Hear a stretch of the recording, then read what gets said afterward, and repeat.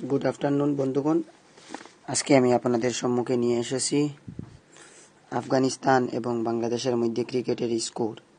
তো বন্ধুগণ, আমি আপনাদেরকে সেই ভিডিওটি দেখানোর পূর্বে আমি আপনাদেরকে অনুরোধ করছি এবং বলছি যে আমার চ্যানেলটি ইয়োর ক্লাসমেট চ্যানেলটি আপনারা সাবস্ক্রাইব করে নিন, তাহলে অনেক ভালো হবে। আপনাদের মতামতটুকু আপনারা নিশ্চয় জানান এবং লাইক, এবং আপনাদের যদি ভিডিওটি ভালো লেগে থাকে তো লাইক দিয়ে থাকেন এবং কমেন্ট করেন।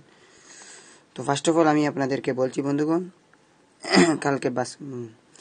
গতকাল বাংলাদেশ এবং আফগানিস্তানের মধ্যে ক্রিকেট খেলা হয়েছিল। গত বছরও 2016তেও আফগানিস্তান সেই বাংলাদেশকে হারিয়েছিল। গতকাল সেই ম্যাচেও আফগানিস্তান বাংলাদেশকে হারিয়ে দিয়েছে।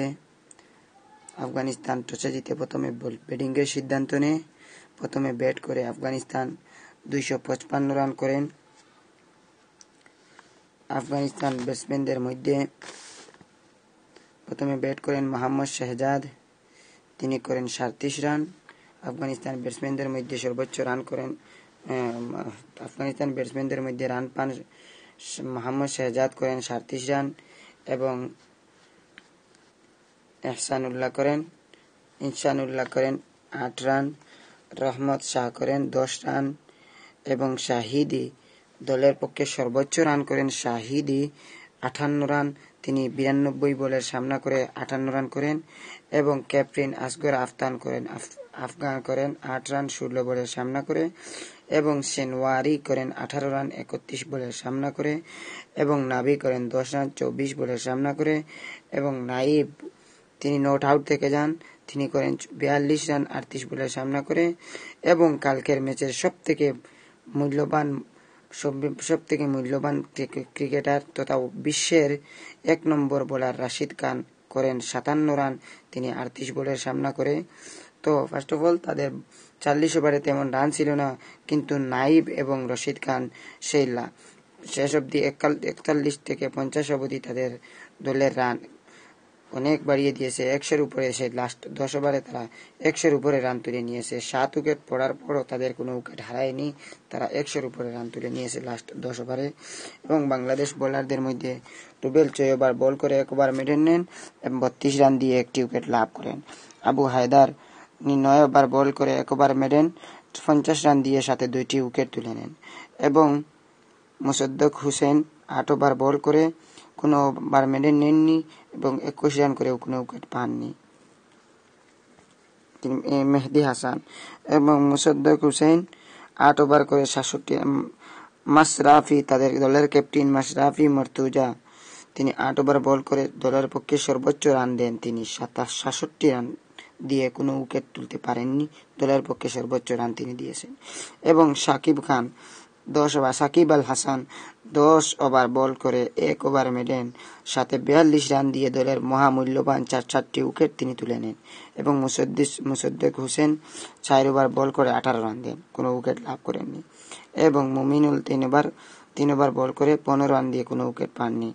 মাহমুদুল্লাহ রিয়াদ 2 ওভার বল করে 5 রান দিয়ে কোনো উইকেট নেননি। তারপর তো সর্বমোট তারা আফগানিস্তান দল 255 রান করে 7 উইকেট হারিয়ে বাংলাদেশকে দলের জন্য 256 রানের টার্গেট দেয়। বাংলাদেশের পক্ষে ব্যাট করতে নামেন লিটন দাস, তিনি 6 রান দিয়ে 14 বলে খেলে আউট হয়ে চলে যান সাজমুখী হয়ে। তার সাথে নামেন শান্ত, তিনি 13 বলে সামনা করে 7 রান করে সাজমুখী হয়ে ফিরে যান। তারপর ব্যাট করতে নামেন সাকিব, তিনি 55 বলে সামনা করে 32 রান করে সাজমুখী হয়ে চলে যান। তারপর ব্যাট করতে নামেন মুমিনুল, তিনি 17 বলের সামনা করে 9 রান করে তিনি সাজগরমুখী হয়ে চলে যান। এবং মিঠুন, তিনি 7 বল খেলে 2 রান করে মাঠ থেকে আউট হয়ে চলে যান। এবং মাহমুদুল্লাহ 54 বল খেলে 27 রান করে আউট হয়ে মাঠ থেকে চলে যান। এবং মুসাদ্দেক হোসেন 26 বলে নট আউট থেকে যান 60 বল খেলে। এম হুসাইন 11 বলে 4 রান, এবং মাশরাফি দলের ক্যাপ্টেন 11 বল খেলে